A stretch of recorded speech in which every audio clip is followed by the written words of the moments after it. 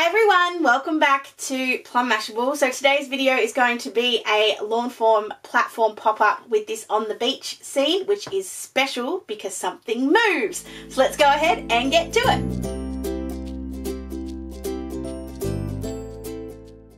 Okay, so this is a bit of a process. So because it is a little bit of a process, I have pre-done some things.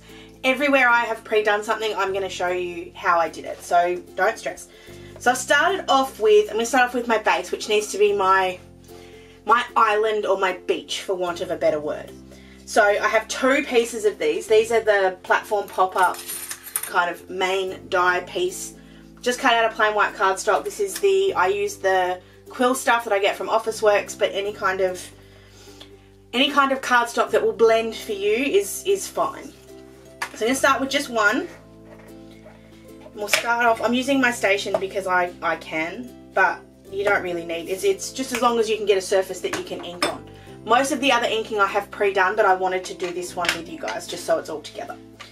So I'm going to use antique linen, which to me is the closest to sand that I have. Well, I have all of them, so the closest to sand, or at least the closest to sand that I want.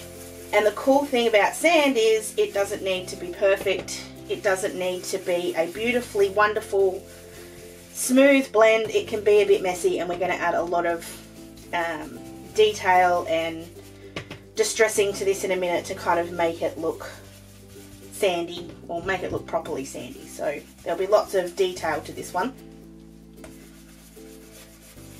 So the only part of this whole card that I am nervous about, I'm really comfortable with the platform pop-up I've now made.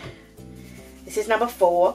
I have made plenty. The part of me that is nervous is because I want to try an interactive element with this, and I don't know if it's going to work. I want to try, because it's been in my head ever since I got the platform pop-up, and then I finished my collection with the on the beach dies, which I got the other week. I need to try this, and if it works, that's fantastic. If it doesn't, the platform pop-up itself is still going to look pretty cool, so I think I'm okay. So I'm just going to go ahead really quickly and do the other one of these, so you guys don't need to see me do both, and then we'll come back and make it all sandy. Alright, so we've got our two sandy bases, and then to add all the detail here, I'm going to come in with a little bit of oxide, a little bit of oxide, a little bit of ink, and a little bit of water.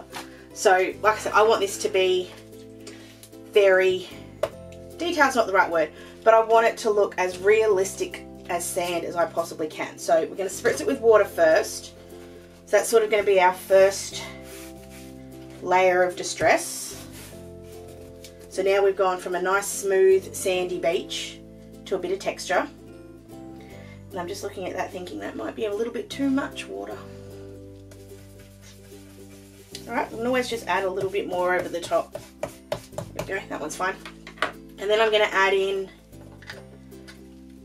a little bit of Distress Oxide splatter in the antique linen and the Distress ink spray in the antique linen. Now, they will give me different kind of looks, so you'll see here in a second.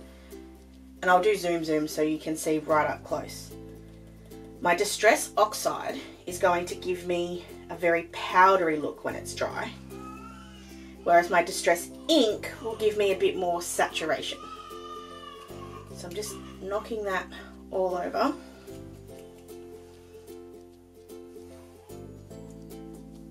I find the Distress Oxide gives me, it's a little bit less obvious. It's much subtle, that's the word I was looking for. You know, sometimes you have a word sitting right there and you just can't get it off you. Just can't get it. And then for the ink, you'll see this in a minute, it's just a different, it's hard to tell when they're both wet, but when they're dry, it'll look different, I hope. I always think it looks different. I'm hoping that you guys see it and don't think I'm just mad, which I am, but that's a whole different story. Alright, so I'm going to hit this with the heat tool because I want it dry before I move on to the next layer of sand. So I'm just going to hit this quickly, and hopefully then you'll be able to see the difference. It is really hard to see. I'm gonna say maybe I'm a little wrong with the splatters. I can tell a difference, but it is very subtle. So it does come down to sort of what you want to do, I find the Distress Oxide ones, which are kind of these ones up here, and again I'll put in a zoom of the ones that I'm talking about so you guys can kind of see it. They're just a little bit more subtle than these kind of ones over this side that are a bit more obvious, and I'm probably going way over the top, but anyway, we're done here. So then I'm going to come in with some more ink. This is ground espresso and walnut stain, and I'm also just going to grab a little bit of white. This is watercolour paint. Any kind of paint that's white will do. It's just we're going to add some light textures to this as well. So I'm going to start off with that walnut stain. I'm staying very far up because I don't want these to be big splatters. I want them to be little splatters, and I don't want to go too over the top with the really, really dark one. Just a little bit. And then we'll come in to that walnut stain, which is the lighter one, and do the same thing. Again, staying up high because I just want little splatters. If you have trouble staying really up high because you worry about the ink going everywhere, grab yourself a splatter box. That's probably the easiest way. Otherwise, if you flick it off a acrylic block, that'll do the same, get you the same little flicks. And then I'm coming into that paint. I left it for last because I want it to stay white if I can. And then this one will always, because it's a bit thicker, won't flick quite as nicely. So if you can't get it to flick the way you want it to, just grab yourself that acrylic block like I said, and you can flick off the edge. I'll actually do that. Need a little bit more. I don't mind making a mess everywhere, so I'm okay with this. But if you are worried about making a mess, I would suggest a splatter box. Alright, they are our backgrounds done, or our box done. I'm going to sort of pick these up and just move them off and let them dry for a little bit, because I don't want to make too much of a mess. The other thing I need to do, which I've just realised that I've forgotten, but anyway, it's okay. I have another piece of cardstock here. I just need to ink this up exactly the same way as I just did the backgrounds, because I need them for the where the critters are going to sit. So I'm just going to really quickly do that exactly the same way as I just did and cut them out, and I'll be right back. Alright, so I've got my little hillsides all cut. I also have all of my little T-shapes to make my platform pop up, and I also have all of my little pieces to make my scene. So they're all there. I also have, these ones have been pre-inked. I have a, I've just realised, oh no, that is the right way. Heart attack, I thought I'd done it the wrong way. I have some waves to go on the bottom of my box, so they are there. And I also have my background here that I've done. This is all with Mermaid Lagoon and Salty Ocean, and this is with Mermaid Lagoon, Salty Ocean and Tumbled Glass. So they're my main parts for this platform pop-up. So from here, let's start working on our actual box. I'm just going to pick up it's just the paint that's not dry now, everything else is fine. So I'm just going to dab off any of that excess paint. Shush. And I always try and dab rather than drag, so that if there is a little bit of something, I don't kind of ruin my aesthetic. I think that looks like sand. I'm happy. Alright, so to make the actual platform, so we've got our little die. So if you sort of imagine it, actually, I'll show you another one. This is one that I made for Charlotte for her birthday. So this bit here, so there's two bits, so that's the two. And then when you fold it down, it'll be flat, and then when you pop it up, it'll be like a platform, exactly what it says.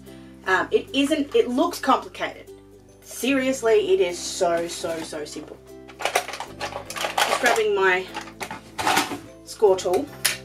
So you're going to score at all of the lines. These are all there for you already. Lawn Fawn has already done all of the hard work. So you really just need to find the lines and then just score or just fold along them. You don't have to reinforce them. I prefer to. And there's your second one. So you can sort of start seeing the shape here. It starts to make sense. So that's your box. And then this bit is the sort of platform. Now this one, there we go. Go.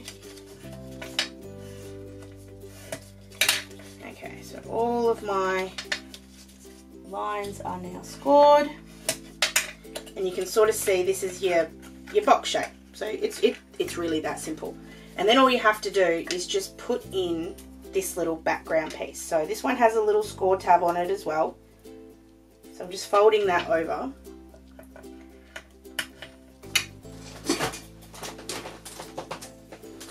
That's fine. Then what you do, there's my front. So it's the front. Poke this in this little bit here. Make it flush. So you sort of pull it through to the point that it's flush, because you want this to be as solid as it can be. Grab yourself a little bit of double-sided tape. I find double-sided tape works better here. Glue tape will work, but it's not as strong. So double-sided is better. Pop that on your little tab piece. Whoops, I was going to say good reinforcement, but the bit came off. And then what we do, again, pull it taut, make sure it's exactly where you want it. Fold this over and then press. So then when you open it, it stays still. So you can sort of see it's got that little T bit there. And then you can go ahead and basically put it together. So it's so simple to do that. So I, again, like to use, it's not regular tape, that's foam tape. I like to use double-sided tape for this, so I've just got, this is my Espresso tape. It's not my thinnest one, I have another one, but this one fits really nicely on here. So just put that there. I'm also going to put a little bit on this tab on the side.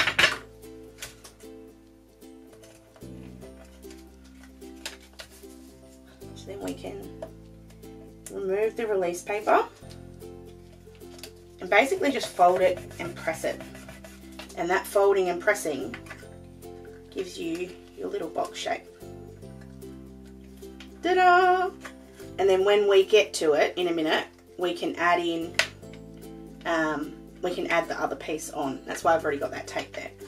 Now the other way that you can, not other way you can do this, but you can put these on first, because these fit, these little sandy banks fit perfectly on here.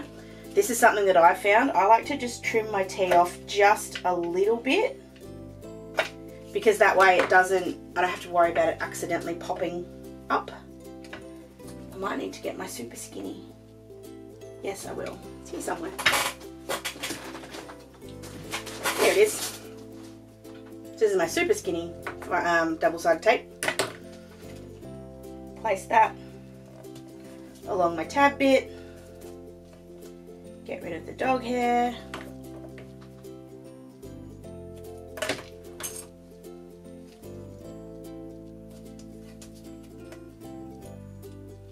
Remove release papers, stick down sandy bank. It's really that, it really is that easy. It's not any more complicated than that. And in a second, when I fold this up, you'll see that that sandy bank sits there perfectly. So you can just see that bit, and that's what we're going to stick all of our images to. So I'm going to go ahead and do the other one. I'm going to do it with you so that we can sort of learn them together. Highly recommend going and checking out the Lawn Fawn intro video. I'll link it down below. Plus there are about a billion videos at the moment for platform pop-ups all over YouTube. They are all the rage. If you haven't seen them somewhere already, I'd be really surprised. Like I said, I've made 4 and I love them. They're so much fun, and they just are such a different kind of card. It's something you don't see all the time. I certainly haven't seen anything like this platform.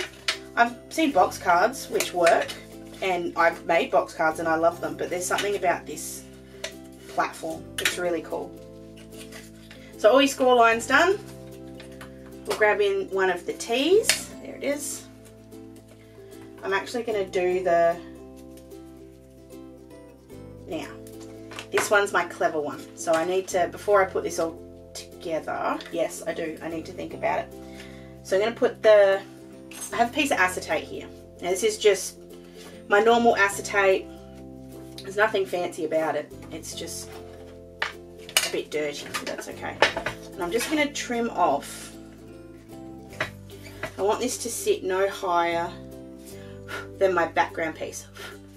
So I'm just having a look at the size here. I've cut this to be about as wide as the T, but I can trim it off in a minute. So I'm going to trim that to be a little bit lower. Trying not to cut right now. I know I've got that in the wrong spot, but that's okay. So that's about how tall it is. I'm grabbing the acetate bit. Just trim that off. Okay. So that's my little background bit for this. I'm going to need to trim it a little bit more. I figured I would. So I'm just making it a little bit less wide.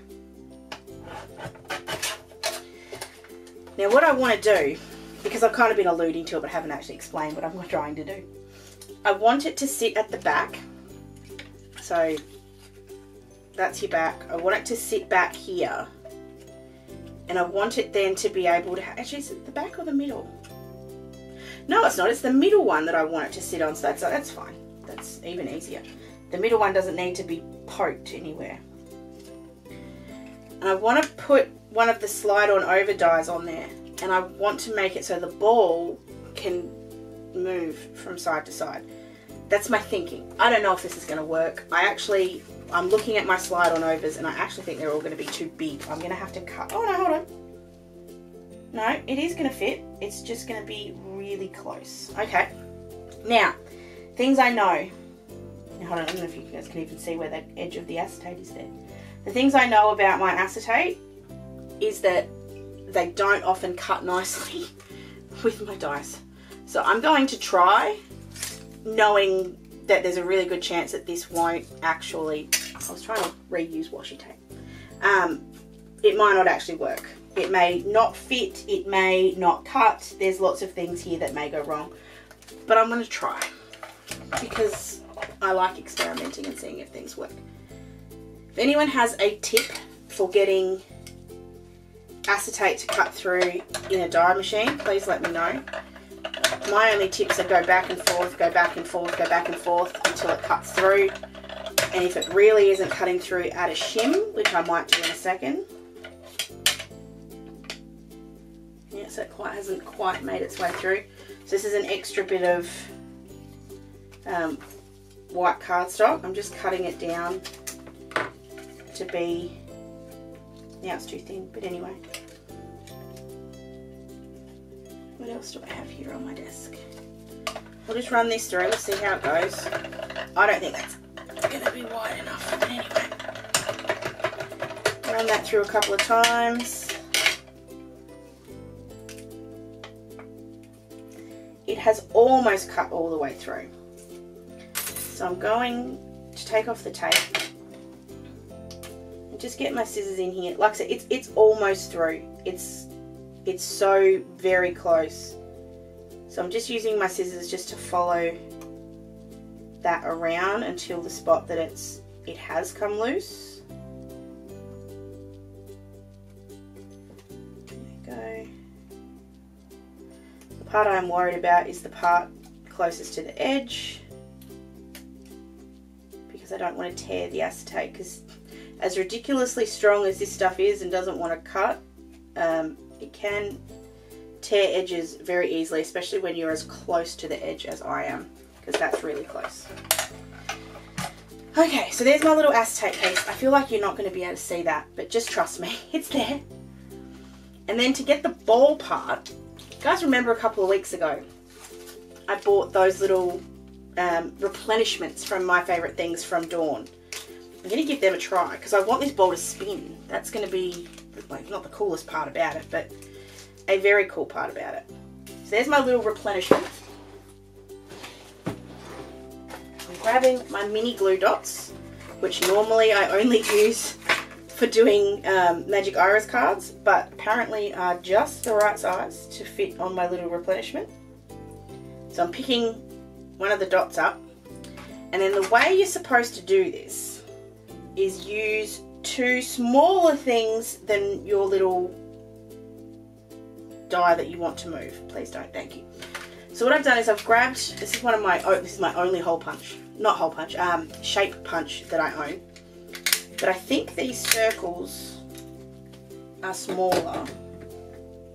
They are. So I'm going to attach that replenishment to the back of one of those circles, preferably in the middle, not like I just did off to the side. It's close. And then we attach that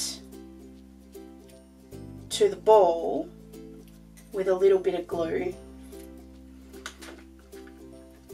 I'm gonna do this one, so it doesn't really matter either side. So you attach this bit to the ball. You could not put the second one on there and just attach it straight to the back. I just want an extra bit of, because this is a 3D card, it's going to sit up. I want it to be able to move and do what it needs to do. So I'm going to put that on here.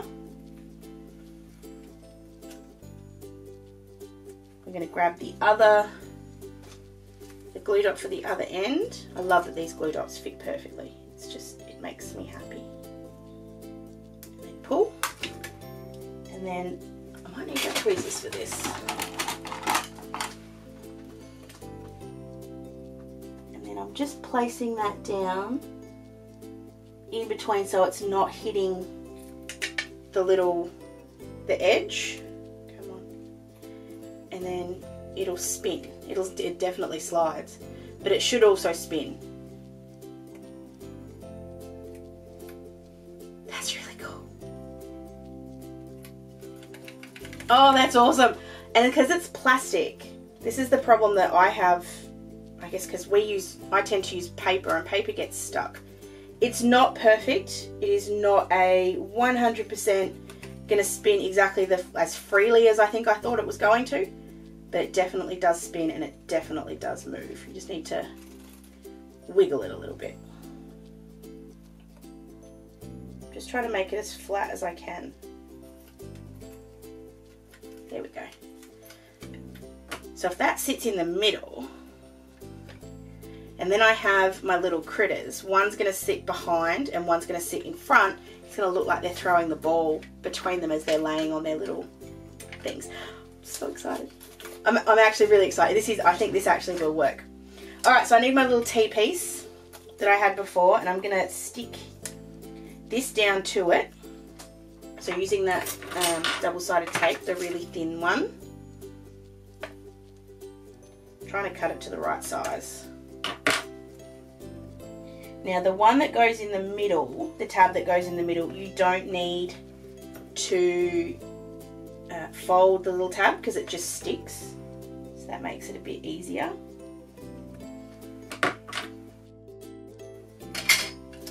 So I'm sticking the acetate on here first, and then I can stick the hill over the top. The only part about this that I am mildly worried about is if that ball is high enough. But I think it'll be fine. Actually, let's go ahead really quickly and put the back together, because I can pull that acetate up if I need to. So same way we did the first one, grab one of the other little T's, there it is, and fold his tab, a bit of that double-sided tape. Now the only difference for the back one is that I'm spinning the tab the other way. So the other time I would have put it in with the nice edge facing the front. This time I'm putting the nice edge facing, I'm still putting the nice edge facing the front, but it's the other way. It doesn't matter. You can't really see it. You won't see it anyway. But it's just the way I like it. Stuck that down. When you pull it up, it's going to go vertical. Alright, so box number 2. We'll put that sandbank on there too now. I should have done it first. I always forget.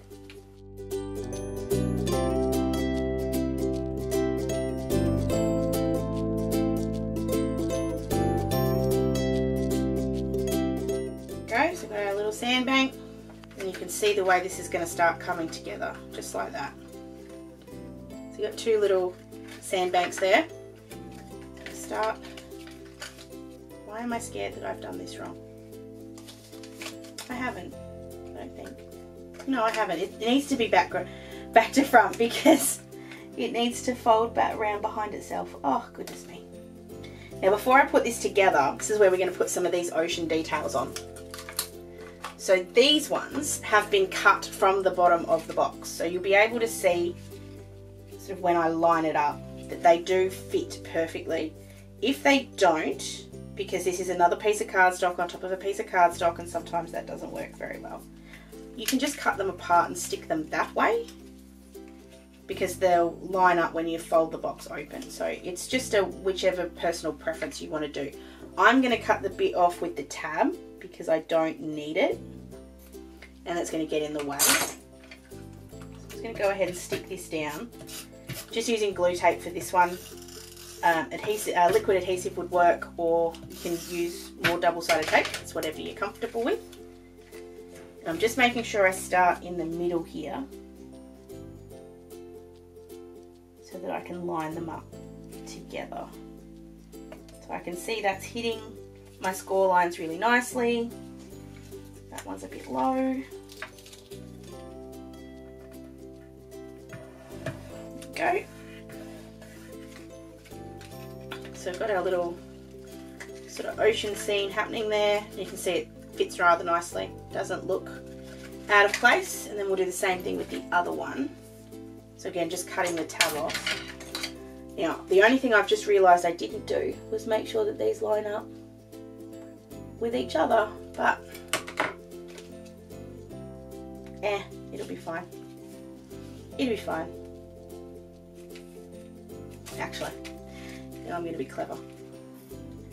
I'm gonna just trim this down. So the good thing about this border is I can actually trim it down to be whatever height I want. So I'm just lining those up, grabbing a pen. This is just the only pen I have on my desk, so it doesn't matter. And then I'll just use my trimmer to trim that line so it's straight.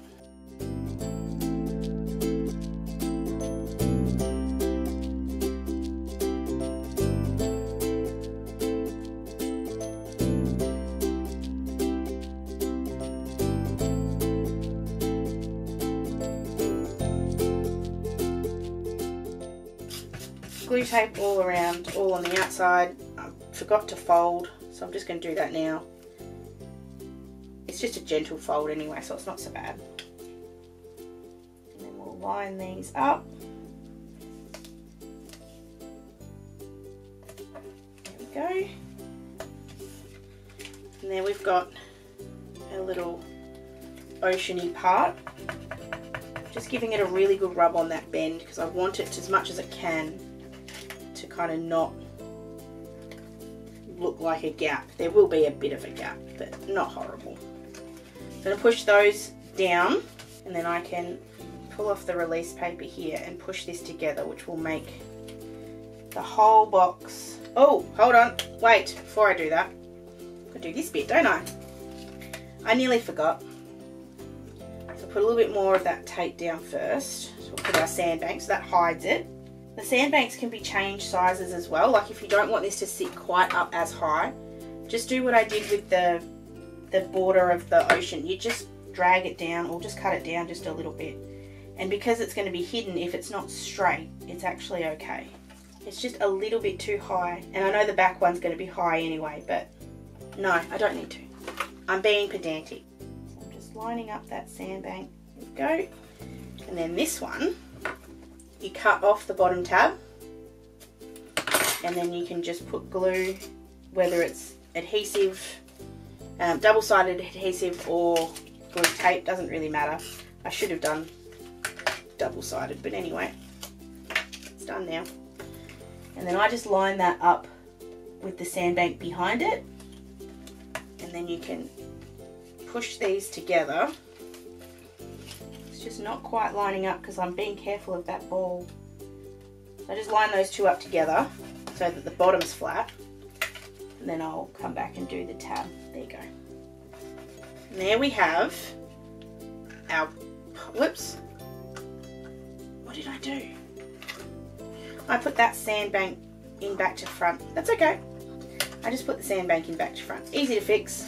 Just pull that apart. I forgot which way my sand was facing. Just for a minute there I thought I'd done the whole thing wrong, but I haven't. I'm also just going to put a little bit more tape on the back there just to put it all back together. There we go. And we can do the same thing again with our little ocean. There we go. Now you pop it up and you've got that perfect sandbank. Oh, and I love the ball. That's so cool. Okay, there we go. So from there we can start putting the background together. You don't need to do the background. I got the add-on because I will get everything. And I really like the add-ons. I haven't actually made one yet without the add-ons. I just think the background just gives it a something. It just gives it a something, and it adds some detail. So I'm gonna go ahead and put some of that skinny tape right along the edge of this one. So yes, it goes on the back. I had to think about that for a sec. And this also then hides the fact that it's just white on those scallops at the back. It's just a nice, like I said, it's a nice finishing detail. It is not required. This would look still really cool whether it's got that or not, but I kind of like it. So tape off, and this fits in so easily. It's seriously just a pop and a pop, and it slides in perfectly. She says as it doesn't. There we go. And then I just like to push it on the end, on the back. That's just because we've got the ball. It's just a slightly bumpier surface than it should be. There we go. So you can see we've got our little setup there, and the ball slides back and forth. I am disappointed that it's not spinning the way I wanted it to, but it is doing what I wanted. The more I'm looking at it though, the more I'm thinking it probably should go at the back. Anyway, we'll fix it up in a second if that's where it needs to go. So I have cut these little towels. I'm just trying to think if the towels are actually going to work or if they're not. I wasn't sure, so I figured it's better to cut them than not cut them. And because I was going to have the little... This is hard for you guys to see because it's working in a 3D environment and you guys aren't in a 3D environment right now, but that's okay. So you can sort of see the bear and the fox will pass the ball to each other. I have the umbrella as well, which I'm going to put the umbrella behind the ball. I might cut it down a little bit. It's a bit high. Actually, I'm going to stick it right at the back there. And it can just, it'll just sit up. So it'll sit at... Oh, making this look really complicated. It's really not. It's just you're working in a 3D environment, and if you're like me, you're very used to working in a 2D environment, which is slightly different. So I'm just going to put a bit of glue tape on the back of the bear, the back of the fox. I'm also just going to trim down my umbrella a little bit and put some on the base of the umbrella. So for the umbrella, I'm going to put that on that back tab in the middle, because that way it doesn't detract from the ball, because the ball's going to float sort of right in front of it. Okay. I'm just thinking I maybe should bring the ball down. So we've got the fox and the little bear are sitting there on their nice little sandy banks, and they're having, I think the ball needs to come down. So again, doable. Let's just pull our little sandbank off.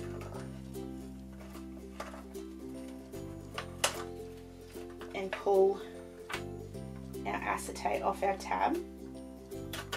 So I'm just pulling gently because I don't want that tab to break. The tab needs to stay. You can, if you want to, you could not use the tab there and just use the acetate and it would work. The tab is not required, but I think it's easier. So I'm going to cut that down. I'm going to cut about 3/4 of an inch off that. And then we'll just put it back together. So the line of tape at the back. I'm actually going to do one other little thing while I've got it out. There's a line of tape at the front for the sandbank, and then there's going to be a line of tape at the back to stick it to the actual T shape. And I'm just going to grab some scissors, and I just want to make it so that this top part isn't quite so obviously square. So I still need it to be there, but now it doesn't have quite so much hanging at the top. Alright, so then we're going to pop that. You can either pop it up or down. It does pop up, you just need to manipulate it. There we go. I find up is helpful for getting stuff back on the tees when you need to. So I'll take the one at the back first. I like it better already, that it's just a little bit lower, because it looks more now like the bear and the fox are kind of throwing it at each other. I could even come down lower again. Let's just have a look before we get happy. No, that's perfect. That's the right height. It's still cute. So up we go, there we go. The more you play with this, the smoother it will get. So that's my advice. If you sort of look at, if you're feeling it and you're going, it doesn't move nicely, just play with it. It'll fix it. And then we'll put that sandbank back in.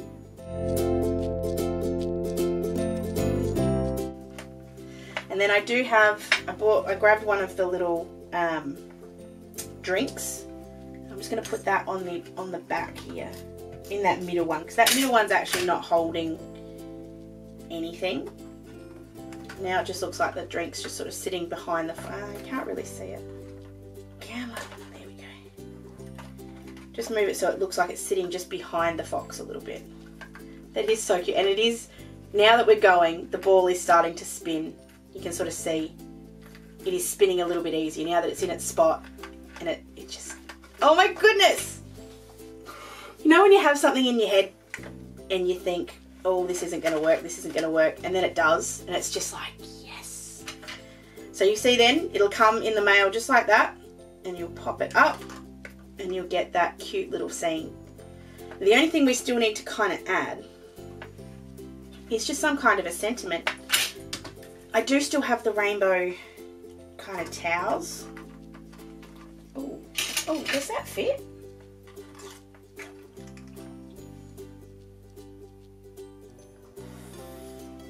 I think I'm being too clever here, but I'm going to try this. So I'm just cutting, it's just a straight line. I'm not cutting all the way, I'm cutting 3/4 of it. And it's just between the red and the orange. And I'm just wondering if I can slide that so it sits flat. It may not work, and if it doesn't, that's fine.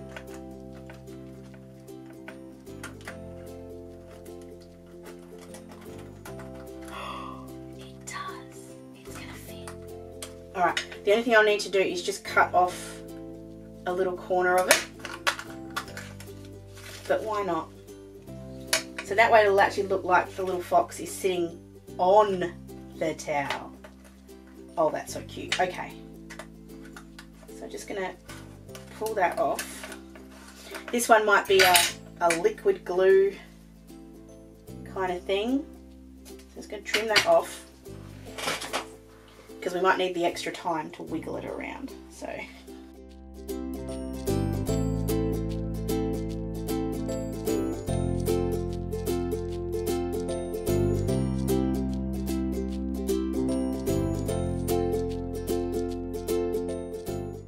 There you go.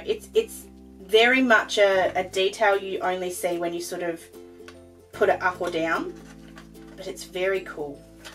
And I am going to do the same thing for the bear at the back. He's going to be a bit more complicated because he is sitting behind the little tab bit.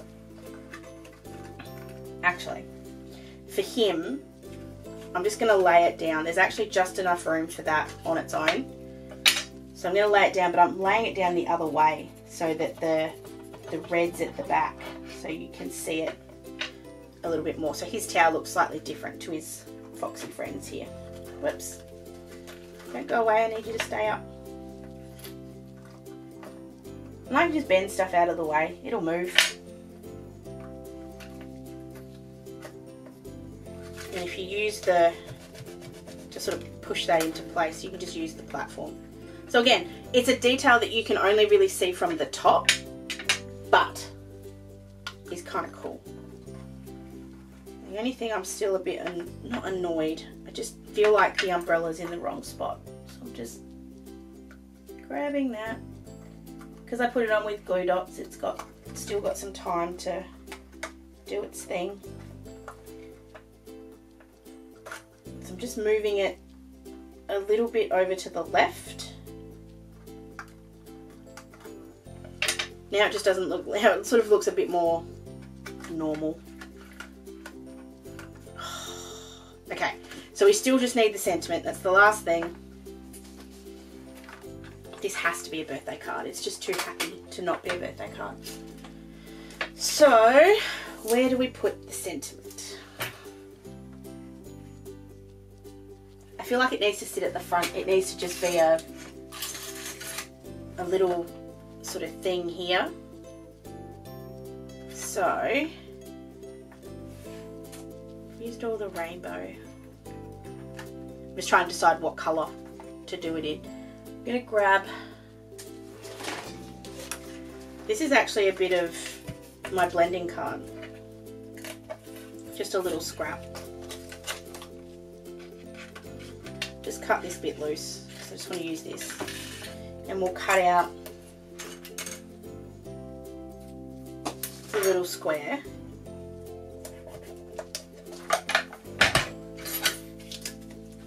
The cool thing about this die set is it also comes, oh, that's what I need to do. It does also come with a couple of extra bits and pieces for decorating the actual box. So just keep that in mind. It's not just the actual platform. The other thing that is in here that I'm going to grab though, which I've just remembered, is that the add-on comes with a little sun. So I'm just going to grab that sun and cut that out as well. Again, out of this blending card, because I'm going to use some Copics to colour it. Oops.